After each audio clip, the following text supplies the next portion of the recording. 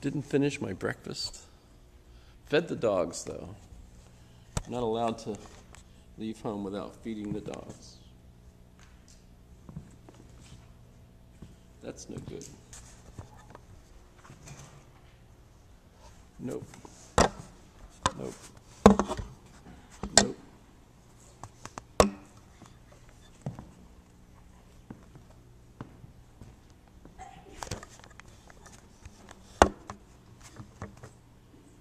Maybe that helps.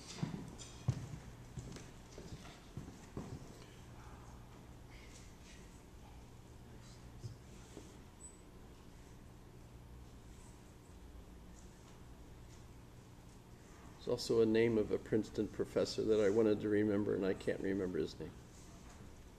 Sorry about that. If I think of it, I'll mention.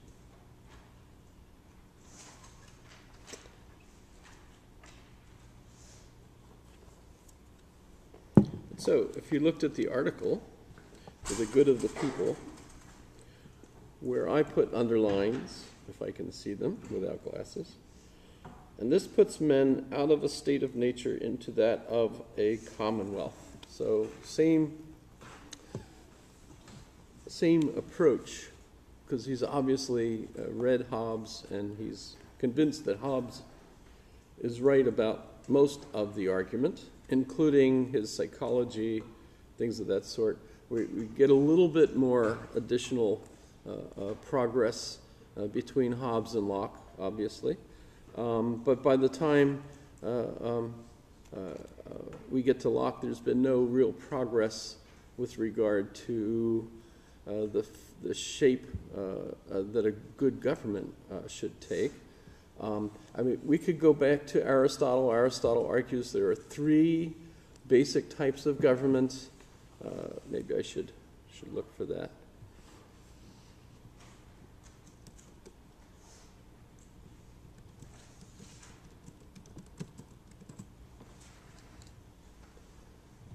So basically, logically, there would be the rule of one. Here we go. This looks like a good page to look at.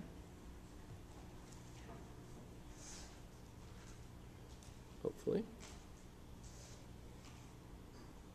But the rule of one, and for each of them, by the way, there will be two types, a good and a bad. Oh, this is the whole presentation. Wonderful. Let's not.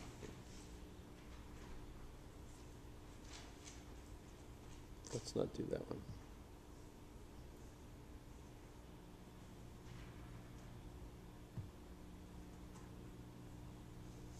Okay. So hopefully this will be just a page. So you have three types of government, just basic logic. The first one is when you just have one ruler. And so the kind that Aristotle argues is the good form of that is a monarchy. And the bad form of that would be what we would call a tyranny. And remember, the only difference really between the two of them is that we've got a good leader and a bad leader, right? So if you've got a good leader, you've got a monarchy, it's a good government. If you've got a tyrant, that's a bad form of government. Who would we consider historically a bad leader? Anybody have any favorites? Mao. Could argue that Mao is a bad leader. Of course, if you did, you'd probably be killed if you were in China. Yeah, so there's irony there, I suppose. A lot of people would argue Hitler was a bad leader because of the Holocaust, but I don't know if I mentioned this before. It's politically incorrect. I noticed that's kind of part of my job, to be politically incorrect. But there's a book titled The Taste of War, which points out that the reason the committee that advised Hitler said that 20 million people are going to starve to death, roughly, was because Churchill was enforcing a ban or a blockade of Europe, right? The Nazis are in continental Europe, and Churchill was using the British Navy to keep any supplies from getting to Europe, and Europe was not capable of feeding itself. It had to get its food and other supplies from outside of Europe. And so the committee basically explained to Hitler, well, that, with this blockade, unless we break it and get supplies, 20 million people are going to starve to death. And Hitler prioritized. He said, okay, well, the Germans are not the ones that are going to starve. So number one, who do we kill, right, so that they're no longer eating? And of course, he started off with the handicapped, famously aged, handicapped, those folks least capable of helping themselves. And then he started with those groups in society that, of course, the Europeans traditionally considered, especially Germans, would consider hateful. So, of course, the Jews were one, but Slavs in general were another target, and so on. So the point of that is that, well, the reason perhaps that the Holocaust occurred was not just because Hitler had a mind to have that done, but it was brought on by Churchill's equally vicious decision to starve the people in Europe. So in other words, it's not just Hitler's fault, who, of course, we would normally consider to be the evil tyrant, but if you look at it from the Germanic perspective, of course, the evil tyrant was Churchill. And in a sense, both of them were equally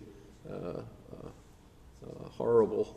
I mean, obviously, if you're British and or American, depending on what side you took in America, you would, of course, say Churchill was a hero, right? Et cetera, right? You get the picture. So while we might normally just think of Hitler as an evil tyrant, butcher, and remember Stalin, we usually, if you're Russian, you think of Stalin as a hero because he saved the Soviet Union from the Nazi, machine, right? Yet at the same time, how did Stalin do it? He killed 20 million people of his own people, right? To starve them. And the comparison made often is that, well, Stalin prioritized different, right? Instead of killing certain groups of people because of their ethnic basis, he instead started by saying, we need the army first, so we'll feed the army first, and then in order to supply the army, we need to feed the people who are in the factories making the arms, and then the farmers are the last, and so the farmers were the ones that Stalin killed, and that seems absolutely ridiculous since, of course, they're the ones that produce the food. But the kulaks, the farmers, were the ones that Stalin prioritized. So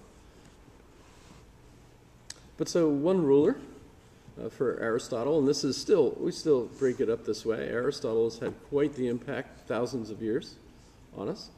So one ruler, monarchy, or tyranny. A few rulers. So this is the aristocracy. Aristoi means best. And so basically an aristocracy, Aristotle thought was the better of the two, the correct form of government. And an oligarchy or plutocracy, these are all variants of groups, small groups that would run government. So the rule of the rich, the rule of the military, the rule of, say, a theocracy as Iran is today, etc. Today we might argue whether or not the United States is a democratic republic or a plutocracy because it's ruled by the rich, etc., right? Many rulers would be a direct democracy, and an anarchy is the deviant form of that. Now, the odd thing is when they refer to it as a democracy, often by just calling it a democracy, that's close to anarchy. And a polity is the word that they will use to say a good form of government with many rulers, or all, the deme, or the people. So thanks to Aristotle, we get this basic arrangement. And for Aristotle, by the way, the aristoi, the best form of government, he thought was an aristocracy. Main reason for that is the problem with the monarchy is you're right on the tipping point. If that monarch switches from being a good ruler to a bad ruler, you're in a hellacious situation. Not much you can do, etc. So for him, the best is an aristocracy. But Hobbes takes Aristotle's philosophy and argues that the monarchy is the best. And the reason he does that, and remember, he's a tutor for Charles II, and so thought highly of his own tutee, right? And the other reason is he was focused on security. And if you have a group of individuals all fighting for power, you're not going to have security. And remember, Hobbes lived through the Civil War, which wasn't completely over by the time Locke comes along. In fact, Locke has to escape England for his own safety several times himself. And the final return comes back with Mary, William's wife and Queen of England. So William and Mary, King and Queen, the Glorious Revolution. And the main thing that's different when the British invited, the Parliament invited William and Mary to come, because he was a cousin of James, who they no longer liked. Right? So it went, correct me if I screw this up, remember I'm just going by memory. Charles I, deposed and head chopped off by Oliver Cromwell, right? And don't forget John Milton was the secretary for Oliver Cromwell. John Milton, the famous blind poet that gives us Paradise Lost. But if you look up his collected works, you see it takes a full shelf of heavy tomes, etc. Because he was the secretary doing all the bureaucracy for London's government at the time, right, for Oliver Cromwell. Oliver Cromwell dies. His son, Richard Cromwell, takes over for about 3 years. And immediately people say, oh, the heck with him, let's bring back Charles II. And so Charles II comes in. The trouble is Charles II dies, and then his brother James takes over. And James they didn't like, and so after a while they decided to invite his cousin William from the Netherlands.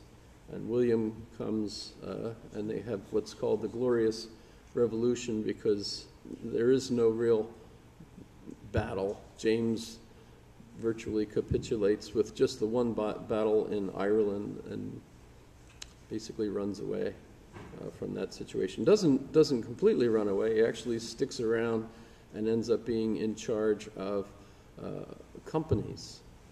So there's lots of other intrigue and things going on there. But so Locke is associated with William, and his arguments, and they come even before William comes in, are from the side of the Parliament.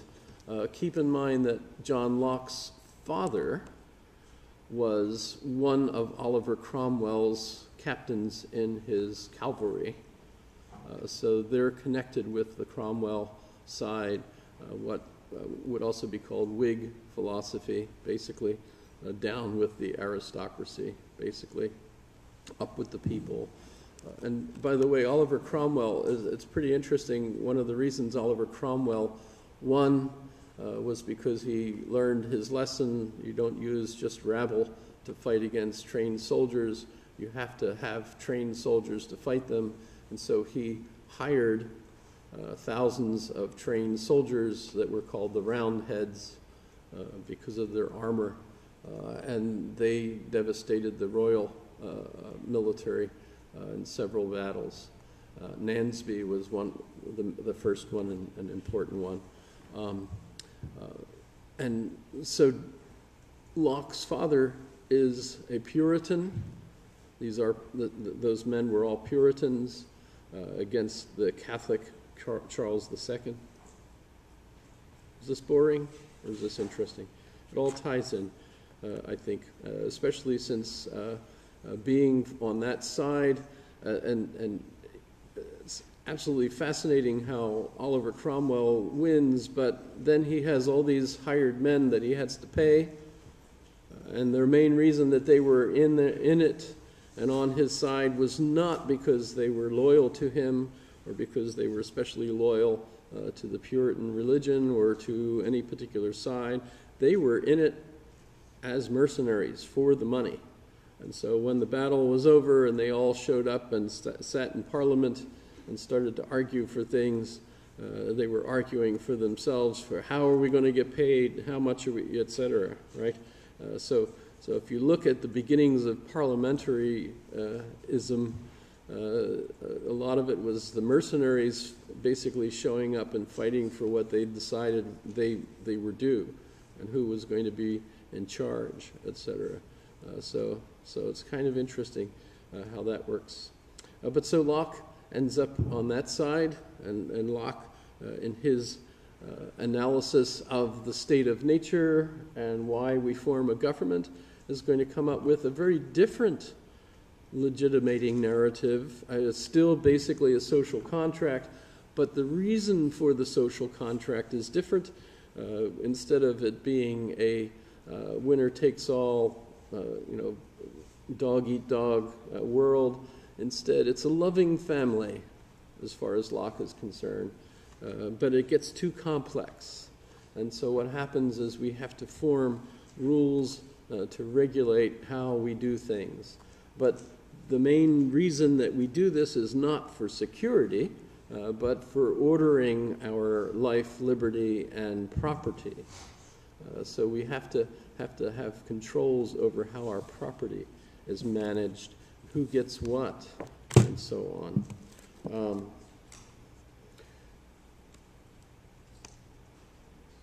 So his arguments are against an absolute prince, but instead he wants a balance in government, right?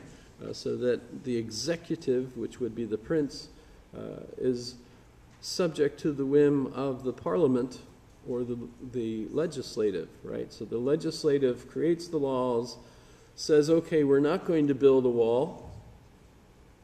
The executive says, yes, you will.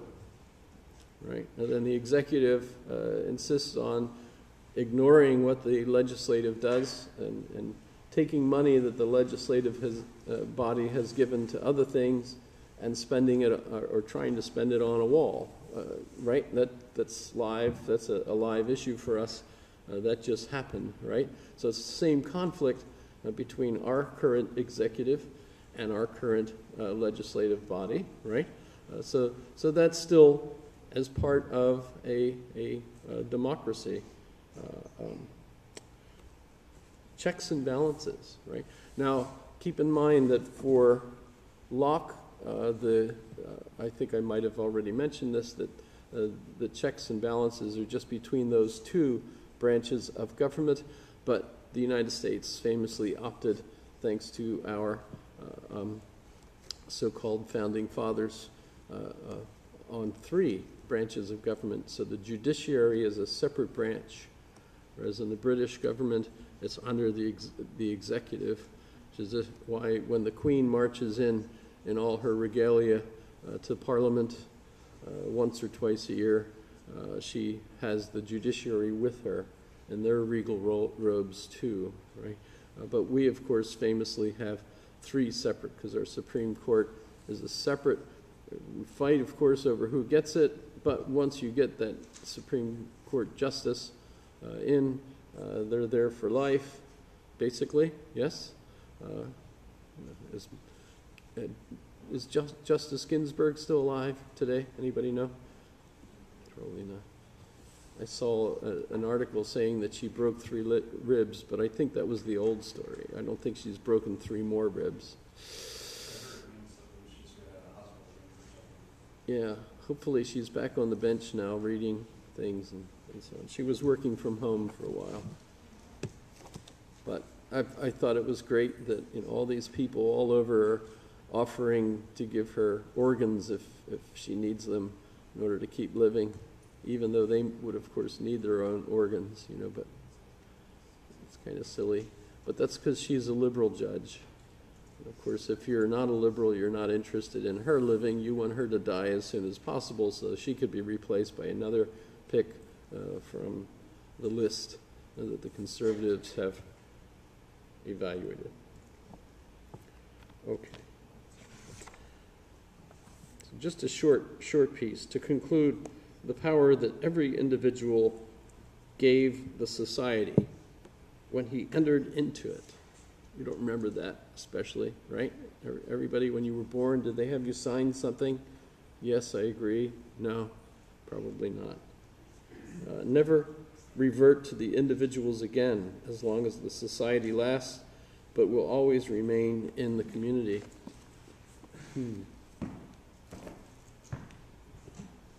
Keep in mind that not every country in the world has accepted these arguments. They're relatively restricted so far to the Western democracies, including the United States and Australia, but didn't go across the world to all other countries, although I think I mentioned Francis Fukuyama arguing in his famous book,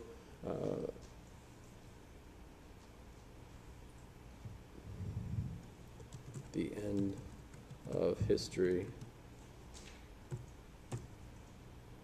hopefully. The End of History and the Last Man. Remember, the end of history is the aim of history, not the last day that history will occur.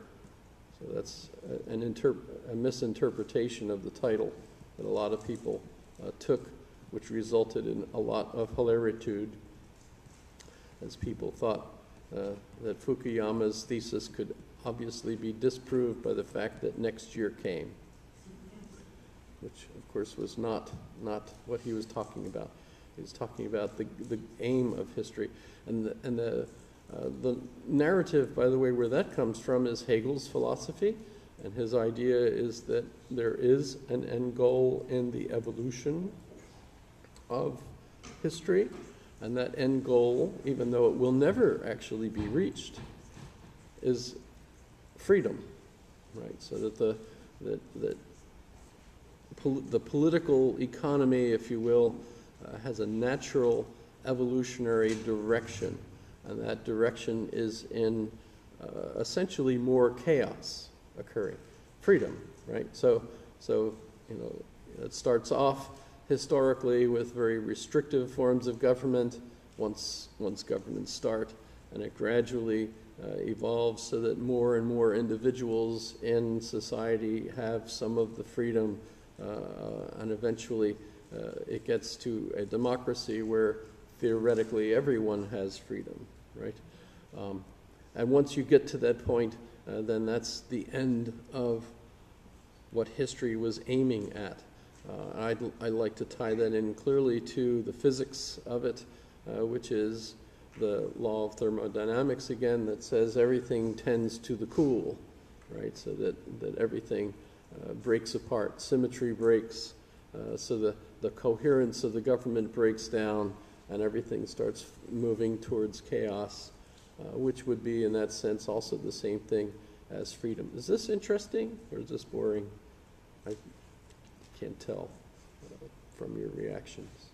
Okay, so the end of history. And the last man comment there as part of the book is, what will that last man, including women, be like, when they're at that end of history like that?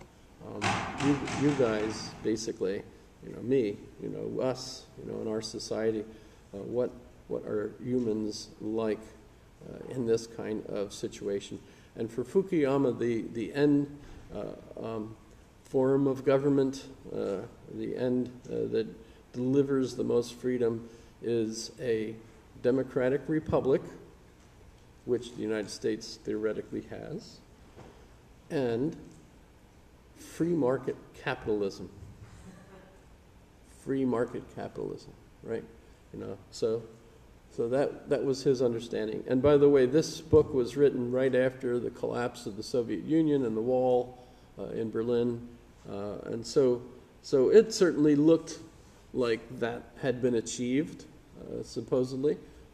Although when you listen to Fukuyama, he's, of course, continued to stay on this task.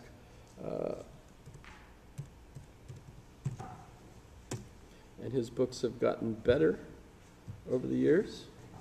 Have I showed you Fukuyama speaking so far? No, I should show you that. Let me show you him talking. His latest book is on identity. I didn't show you anything on that? That's kind of, so let me just go to his books so you get an idea. So The End of History and the Last Man. By the way, he was in the Rand Corporation when he wrote that.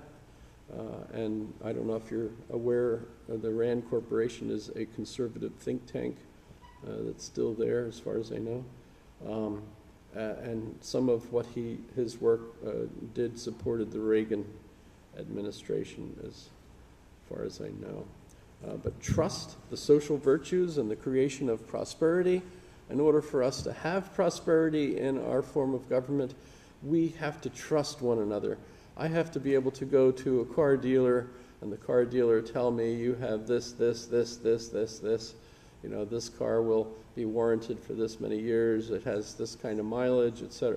I have to be able to trust that person for me to feel comfortable buying a vehicle through them.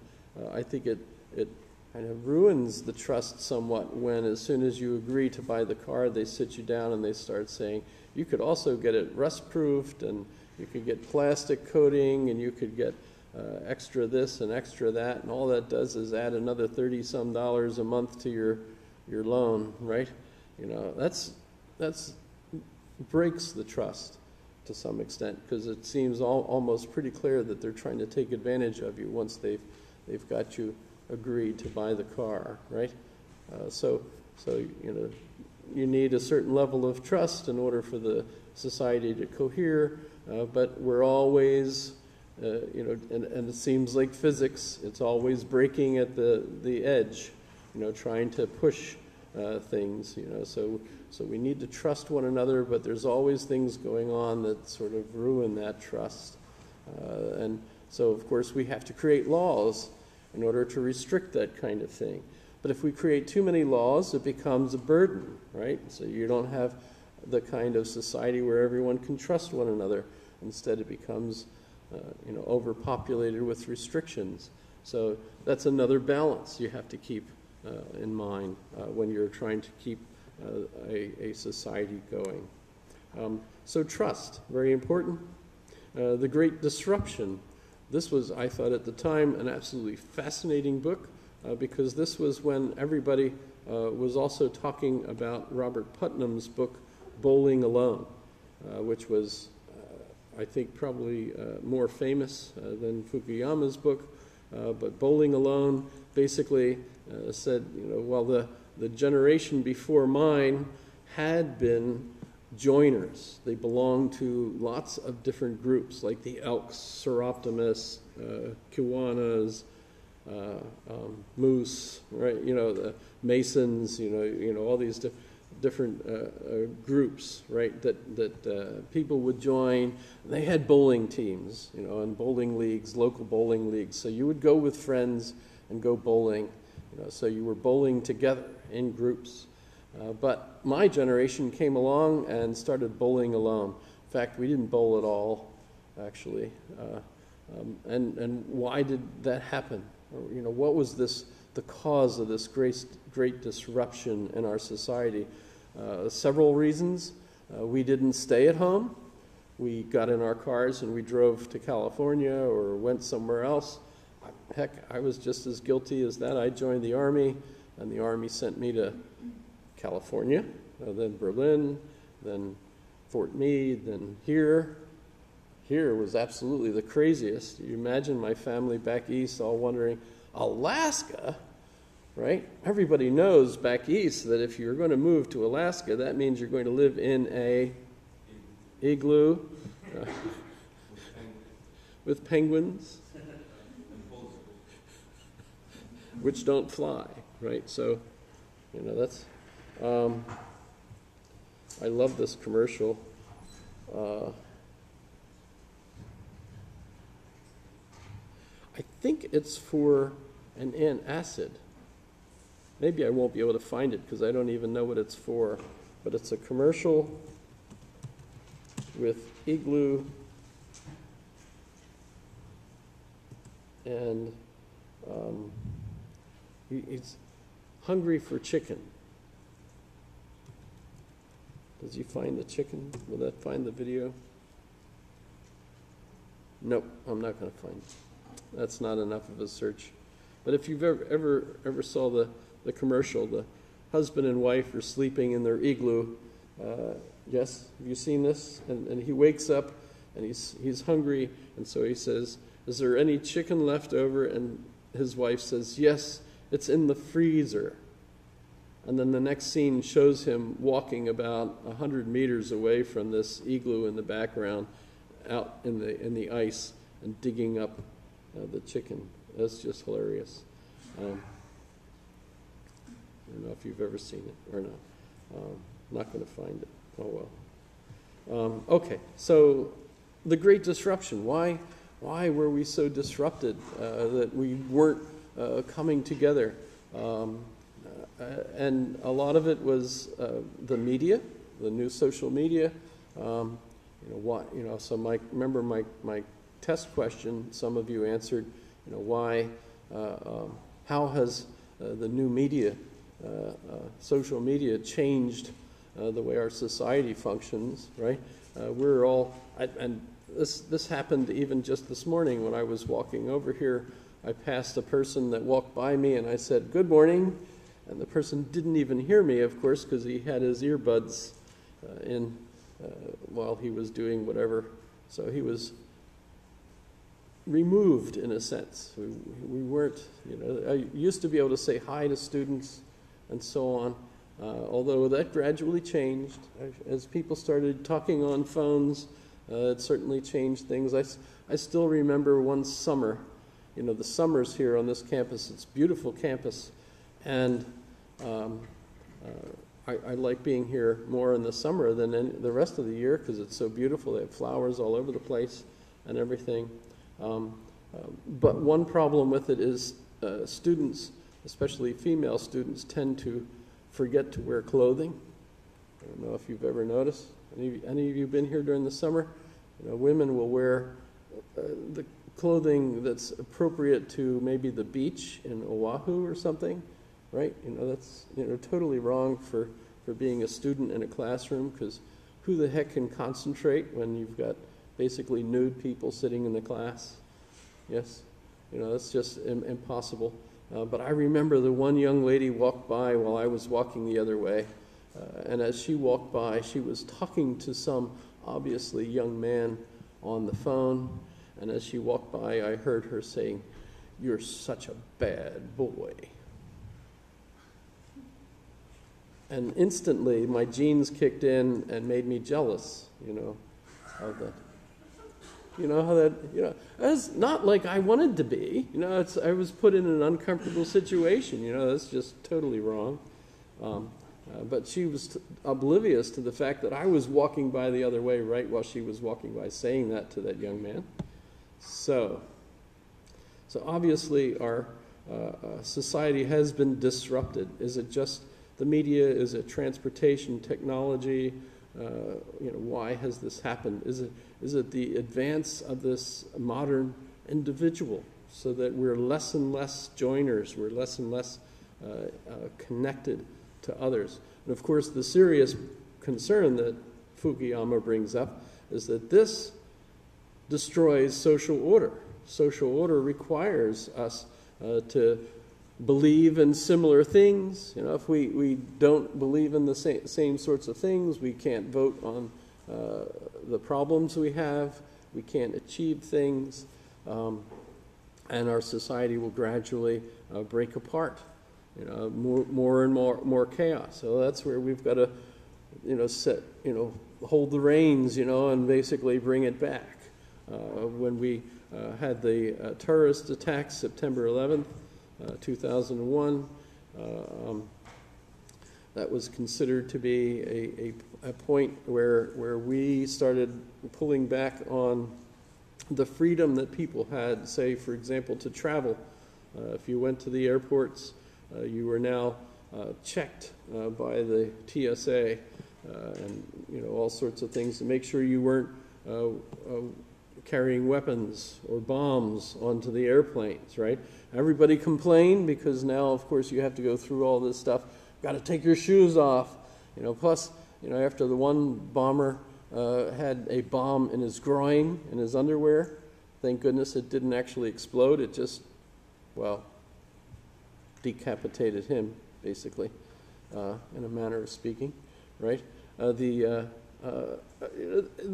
got crazy, right? And it still is, So there's restrictions in order to prevent those kinds of things happening, and yet at the same time, we have this tipping point. We want to keep fighting back. We want our freedom. We don't want to have our planes blowing up in the air, etc. Right? We've got to protect things. We've got to protect our water systems, our electrical systems. Today, of course, the big issue is the security of our media, our internet and our webs. Right? His next book, Fukuyama, Our Post-Human Future. And what, of course, he is worried about here is our ability to genetically enhance human beings. How soon before we become X-Men?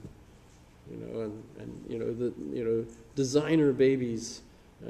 Parents going in and saying, "We want one of these." That was actually the sort of thing that Donna and I did when we wanted to adopt. We would go into the agency and say we would like to adopt, and they would give us the catalog of pictures and various children that are on the list, right, that you could adopt. And we would sit there and page through, and we'd pick a few. We like this one, or this one, or this one. By the way, none of those were available for one reason or another. It was a terrible system. Of course, the ones we got were absolutely marvelous. 3 out of 4 of our children are absolutely wonderful, etc. So our post-human future, consequences of the biotechnology revolution, right?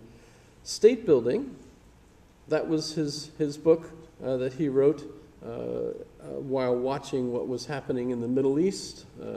If you recall, we had the Persian Gulf crisis, we had the First War, etc., right? And part of the goal of the Bush administration and Vice President Cheney was to build democratic states, right?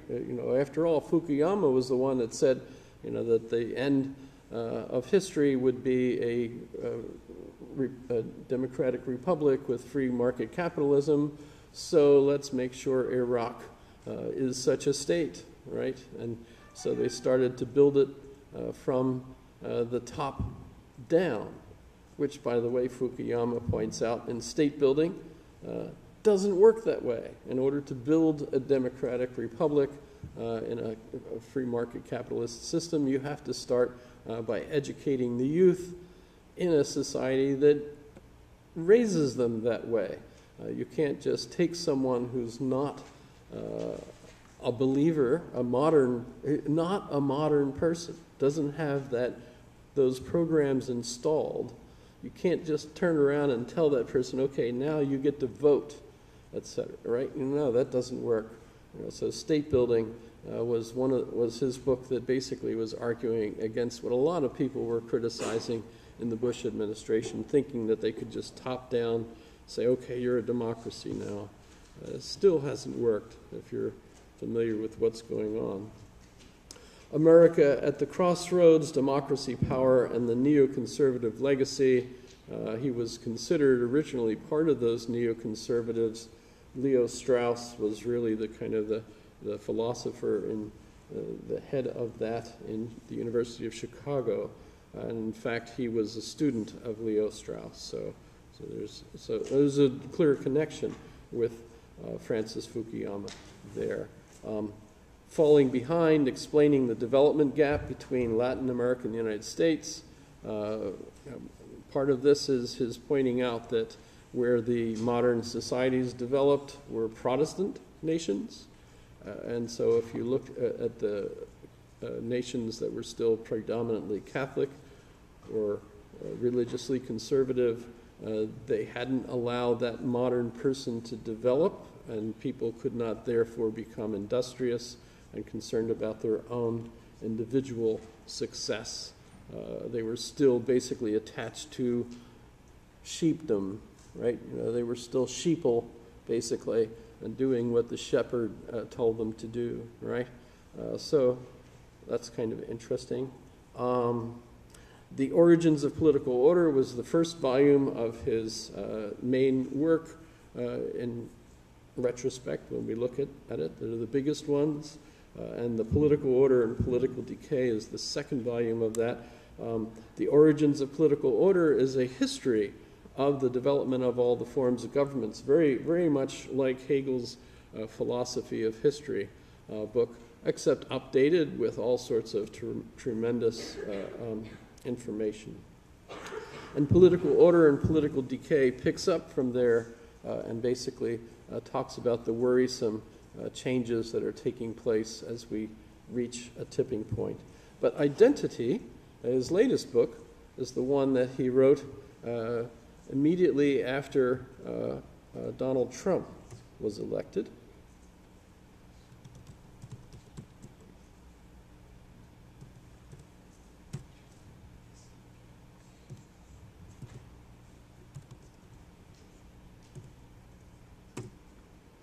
So maybe I should let him talk for himself a little bit.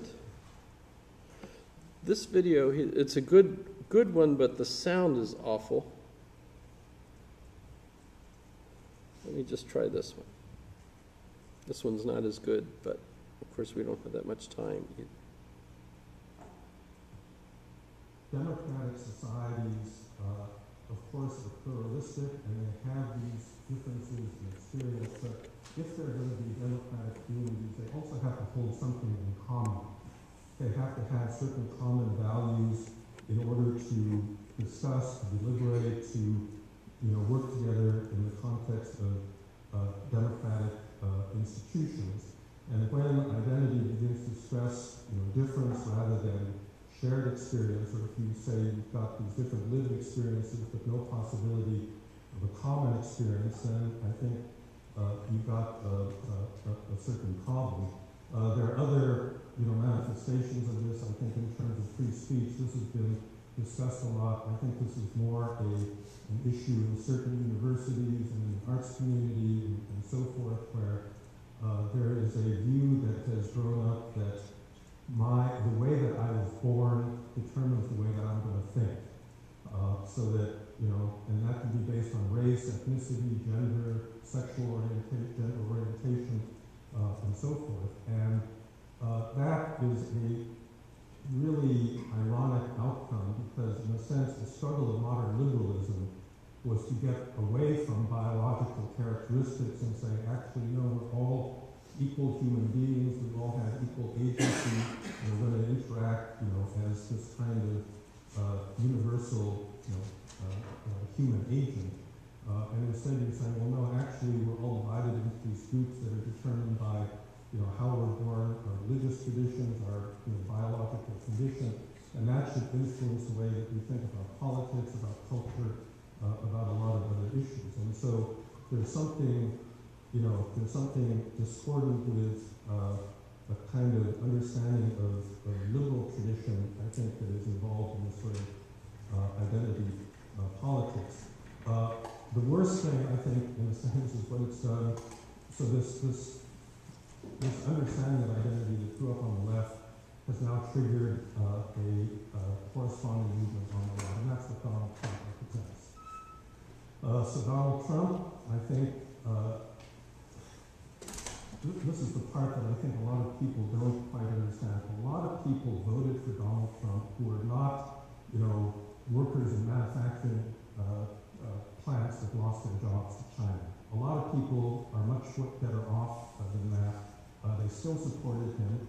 Partly, it was just kind of Republican partisanship, but partly I think they were responding to this cultural complaint that the left had become so politically correct that you couldn't talk about issues honestly, and that's why he surprised everybody by calling Mexicans rapists, by the Hollywood access tape, all of these things that should have sunk a normal politician didn't sink him, and deliberately so, because I think a lot of his popularity lay in the fact that he was not politically correct.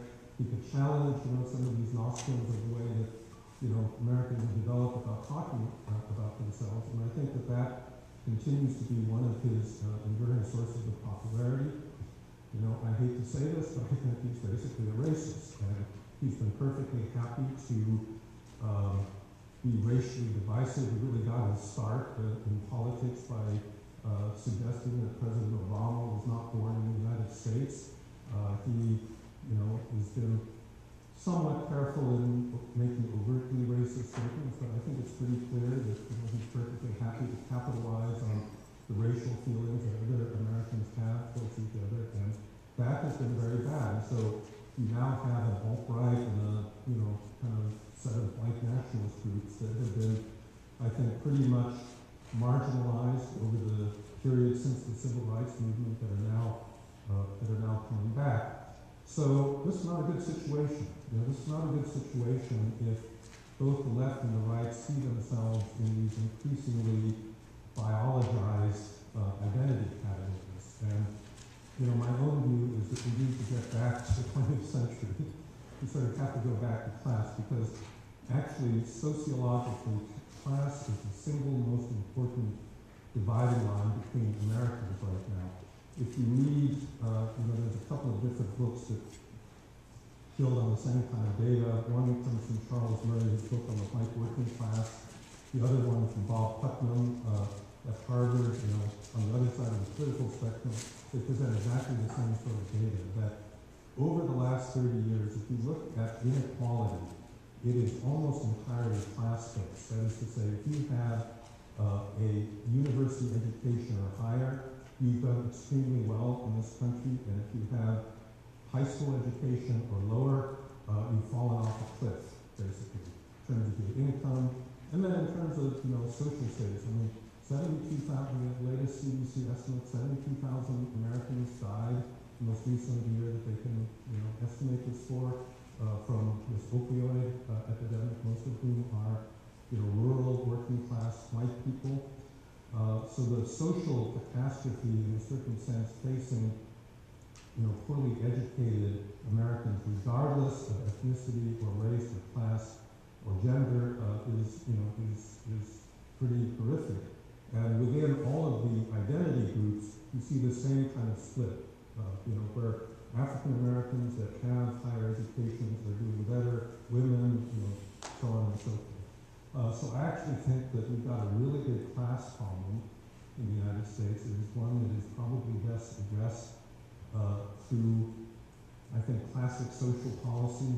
I really like Obamacare. I think that was an example of something that was not identity-based. It was really a policy meant to give health care to all Americans that didn't have it. And, that kind of a focus should really be the focus of the way that we try to reintegrate our society. I think that national identity is important, but it has to be, and this is where Europe, I think, has got, in a certain way, a bigger problem than the United States, because the United States, I think, by the period after the civil rights movement, had actually arrived at what I would call a civic identity, meaning that our identity was not based on ethnicity or race. It was based on belief in the Constitution, belief in the rule of law, belief in the principle of human equality embodied in the Declaration of Independence. And so you could be naturalized as an American citizen from Guatemala or Korea or wherever. The moment you took the naturalization oath, you could say, I'm an American, and nobody would laugh at you for saying it. That's what it means to have a civic sense of national identity. And I thought that that had been an acquired, something that we had really acquired painfully over, the 250 years of American history.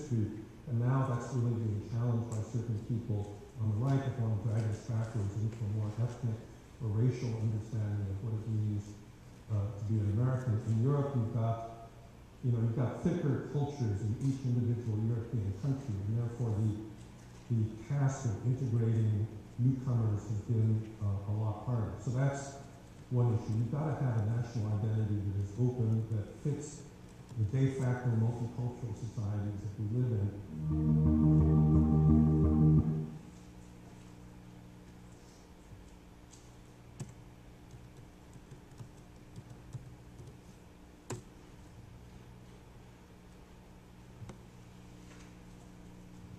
So another interesting YouTube video. Your learning experience is important. We get it. At DeVry, you'll be more than just learning. You'll experience.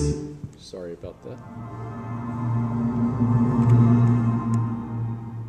Well, good evening. My name is Nairi Woods, and I'm Dean of the Blavatnik School of Government at Oxford University. It gives me particular pleasure to be moderating a debate on the question, Western liberal democracy would be wrong for China. In establishing a school of government, what's struck me is how much that question is being asked both outside in and inside out around the world. How many times in the United States and Europe I've been asked if it wouldn't be better to move to a model of authoritarian or benign dictatorship, and how many times in China and elsewhere I've been asked searching questions about democracy. So this is a truly timely debate. You will be casting your vote at the end of the debate. For those of you who are coming to this as a first and second square debate, you pay your ticket in two, and you can cast your vote either for or against, depending on which of these fantastic panelists has persuaded you that their side of this. So as you can tell, one of the societies of great interest is China. Clearly China is not a democratic republic, and they don't have a free market capitalist society. So if you look at Fukuyama's argument and the basic legitimating narrative of our form of government, China is ignoring it. And so the question that Fukuyama really has been arguing all his career is that this is the form of government that is evolving naturally.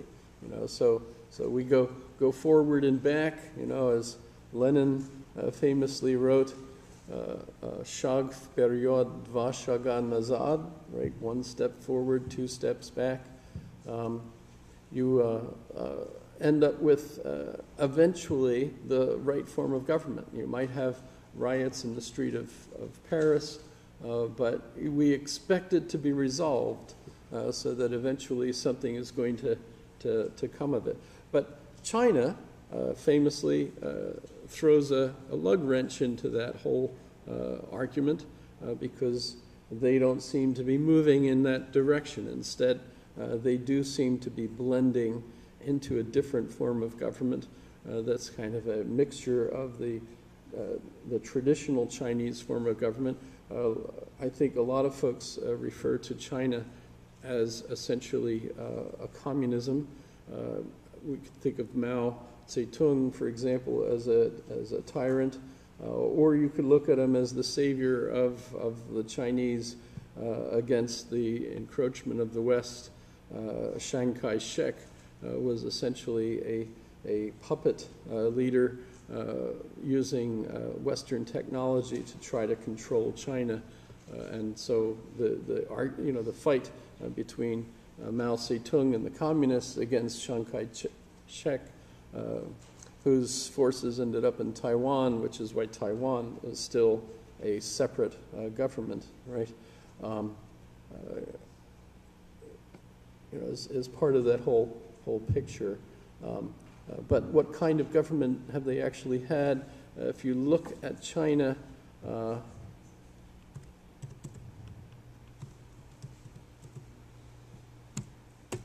one of the, I think I've mentioned Henry Kissinger before, and I know a lot of people absolutely hate him because he was Secretary of State during the Nixon administration, and of course that means Vietnam. But actually, despite that... Please join me in welcoming Henry Kissinger and Steve Orleans. Let's give them a big hand.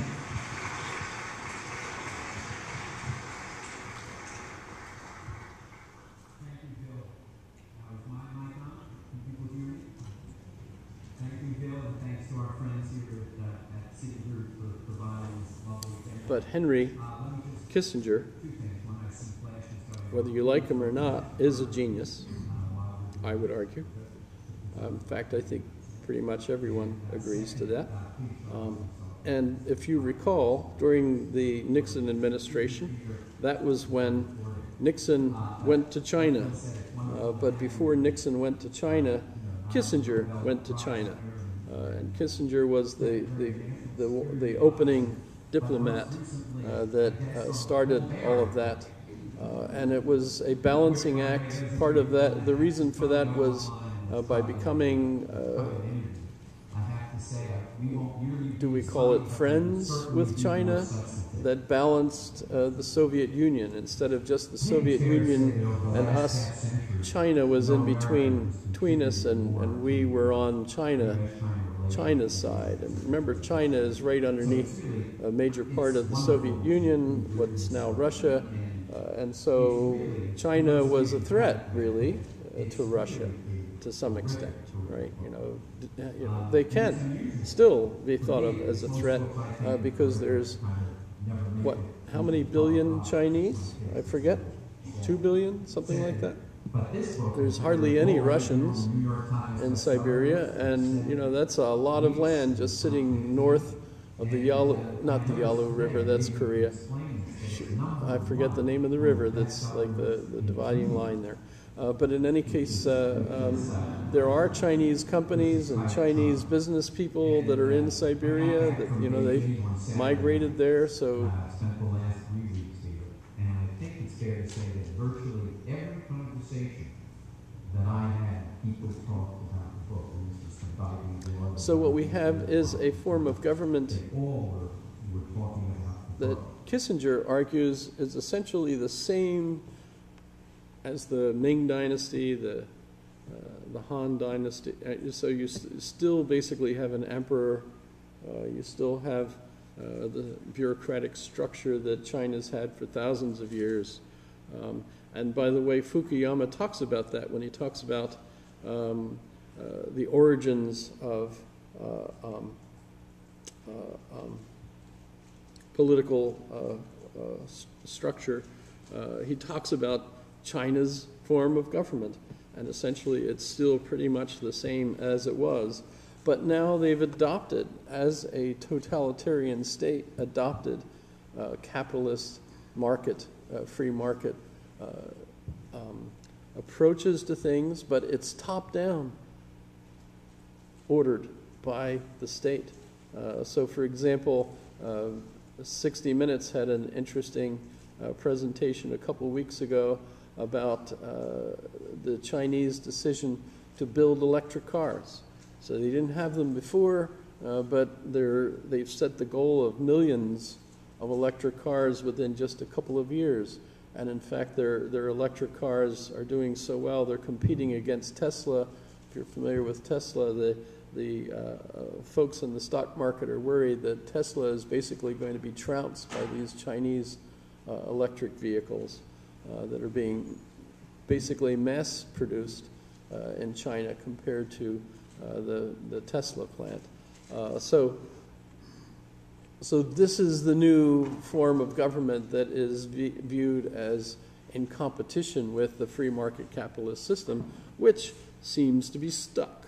I mean, we're obviously still growing at roughly 3% a year. Remember Thomas Piketty talking about that. But at the same time, we've got China advancing at 6 to 6.5%. That's their target in growth. By the way, that's still, when you look at the actual numbers and you see how many wealthy people there are in China and you compare that per capita to the United States is still tremendously more powerful economically than China. So one of the things that Kissinger argues is that we don't have to really worry about China taking over the world anytime soon, but of course it is very important. Meanwhile, we also have, our narrative has changed somewhat, and part of it, of course, is because Hobbes and Locke, and another one, Rousseau, whose social contract, by the way, I would argue is absolutely horrible. Have I mentioned Rousseau at all? We talked about him. Rousseau got his start as an opera composer. Have I talked about Rousseau yet? Jean-Jacques Rousseau? Yes? Nobody? Yes? No? Okay, so Rousseau wrote an opera, wrote operas. I don't know if he wrote more than one. It wasn't too bad. It was actually fairly popular. But he wrote to his friend, or talked to his friend, Voltaire, yes, and asked, how do I become popular? How do I become famous? And Voltaire said, easy. All you have to do is write books that say just the opposite of what everybody believes is true.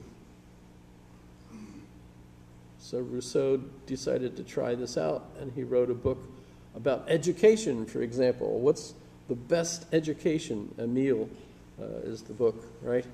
And by the way, we still use that in the School of Education and Philosophy of Education. I don't know if you've read it or not, but his argument was the best form of education is no education, because education just bores people and corrupts us. Basically, a child will do better if you just let the child live and grow up, and if it survives and comes to you and asks questions, then you can answer the questions. So the education of a child should be child-centered. Let the child ask the questions, right? Believe it or not, we still use that in our College of Education, as far as I know. But it's actually, I think, a joke that Rousseau played on everyone, and they took him seriously, and in fact, he became famous. Same thing with government. What's the best form of government? The best form of government is no government. Because government corrupts us. Society corrupts us. We're absolutely wonderful people all by ourselves in the woods. Totally the opposite of Hobbes, right? Instead of a dog-eat-dog world where everybody's trying to kill one another and take whatever, if you look at us in a state of nature, we're just the ideal human beings.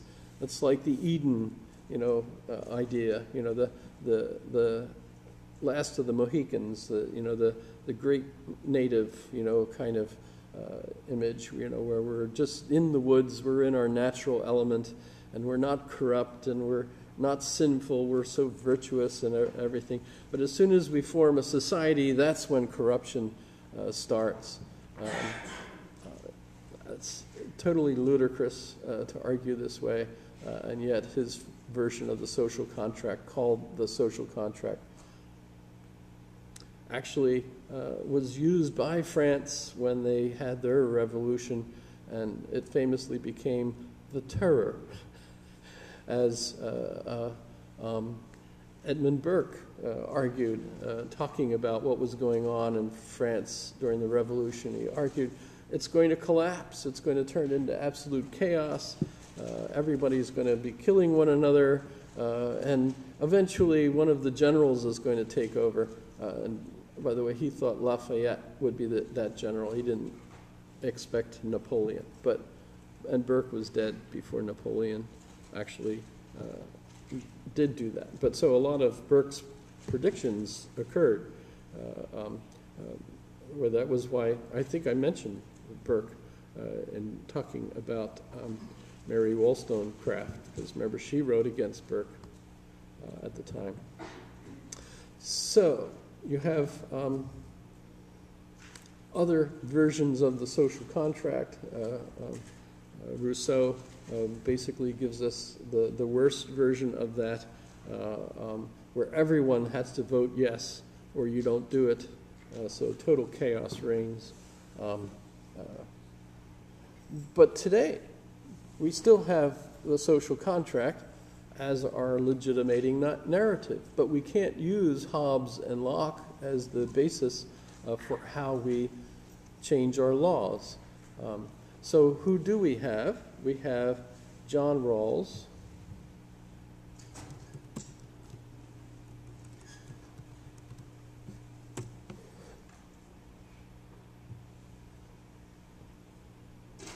so if you go to law school and you go to graduate school, you'll have, at least at the University of Chicago, 2 separate graduate courses on John Rawls's philosophy, political philosophy,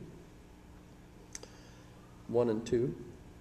And as you can see, he died 2002. His heir apparent, by the way, would be Amartya Sen,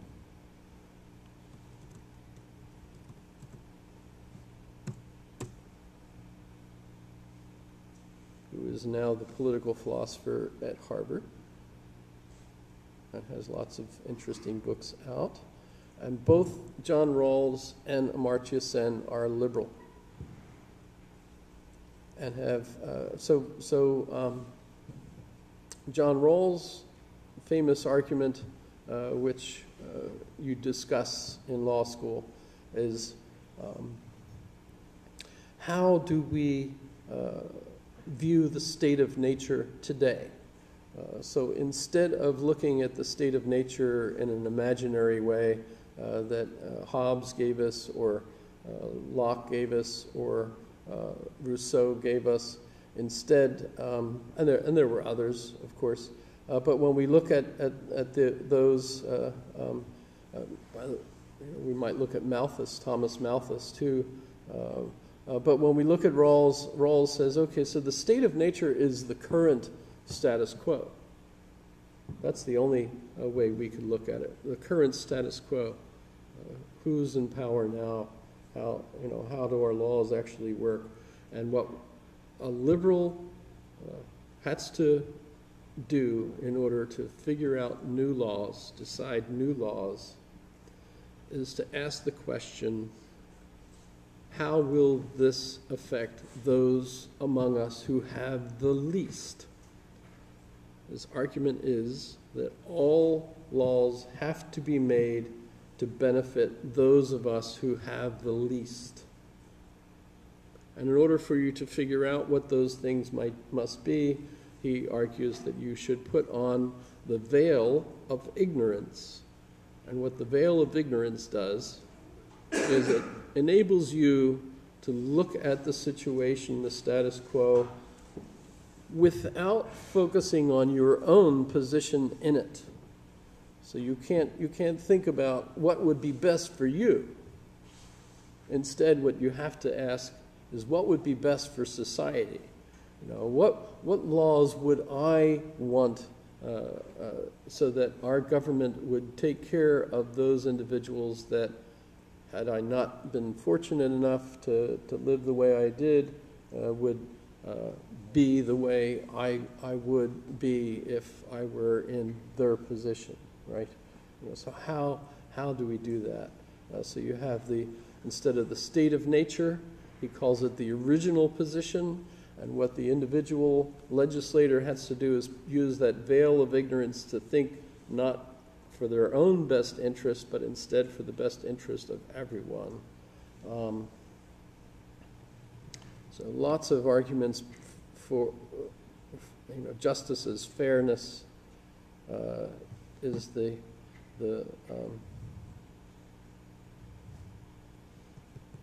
argument there. Of course, there's lots of, and Amartya Sen is still moving in that same direction. Although the main difference is Amartya Sen is concerned about worldwide, whereas John Rawls, towards the end of his life, did start moving more towards the world.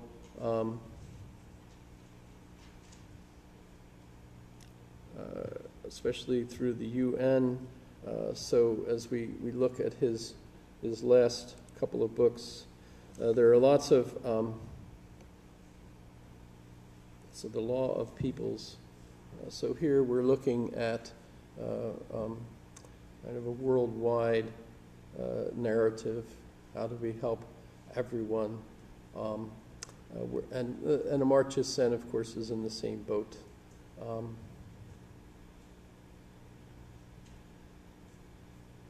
So I guess I'm getting close to the end for today, and I need a good.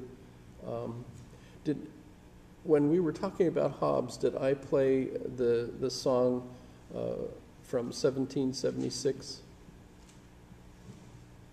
No? Let me play that.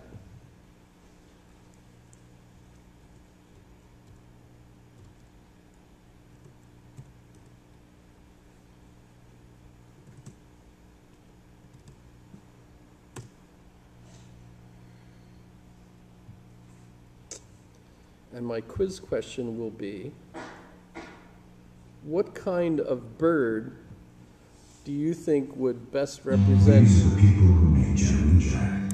Cultured, refined.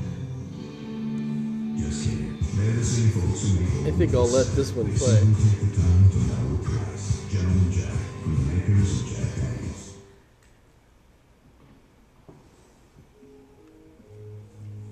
So, what bird do you think would best represent the United States?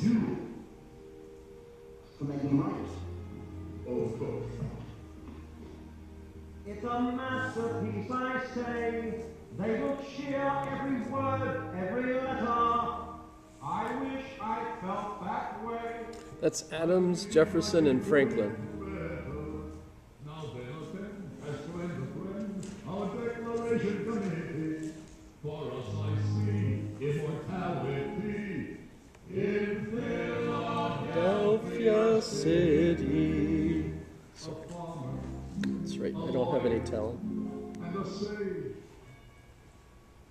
A bit gouty in the leg.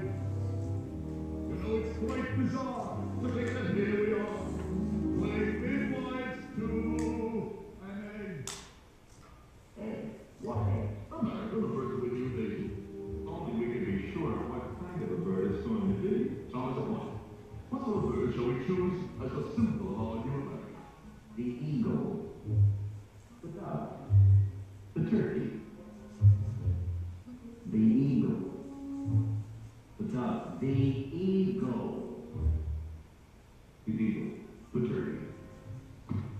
The eagle is a majestic bird. The eagle is a scavenger of thief and a coward. A symbol of the 10th century's European mischief. The turkey.